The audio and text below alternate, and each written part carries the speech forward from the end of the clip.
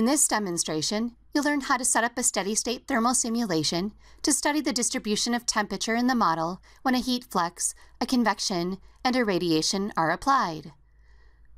I'll start by selecting a simulation process template from the study panel on the left here. I'm going to select the thermal template. I need to import a geometry file, so I'll leave this set to the default. This option is enabled by default so that you can modify the imported geometry from the Geometry task. I am running a purely thermal simulation, so I won't select another physics type. I can select a steady-state simulation or a time-dependent one.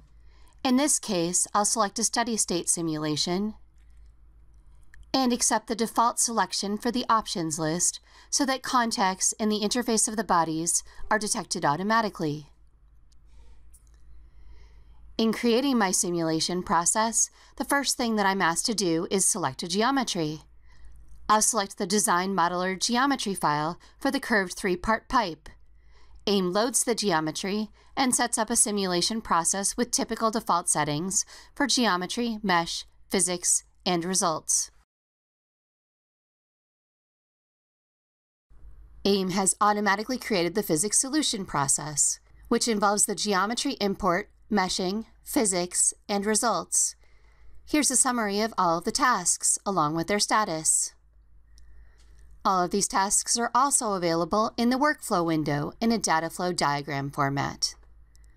My physics task, the red exclamation mark here, is telling me that the physics task needs more information to complete the simulation. I'll click on it to go into the physics task. You'll see that a lot of defaults have already been set up for me: material assignments, physics options, interface conditions, and solver settings. 2 contacts were created for this case.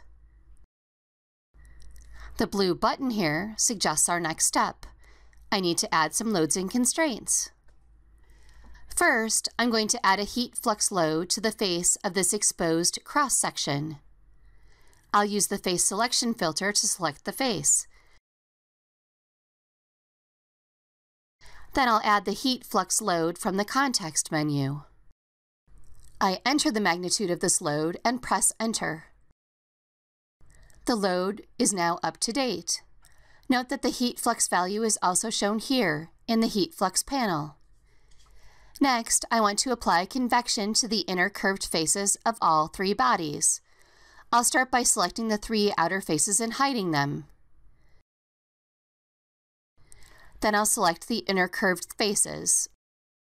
I'll right-click to add a convection load. I'll enter the values for the heat transfer coefficient and the convection temperature, and then press Enter. You can see these values are also reflected here. Before proceeding, I'll want to show all bodies again. I now want to add a radiation load to the outer faces of the 3 cylinders. I'll select the faces, then I'll right-click to add a radiation load. I'll enter values for the emissivity property and the radiation temperature property and press Enter. I am now finished specifying my loads, and my physics solution task is all set up.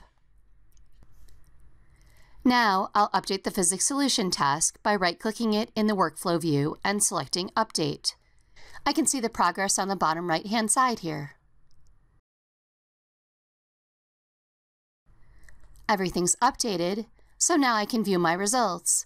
I'll click on the Results task and then Evaluate. The template has already inserted 1 contour result for temperature. This shows the distribution of the temperature throughout the model. This concludes this demonstration of an end-to-end basic steady-state thermal analysis in AIM.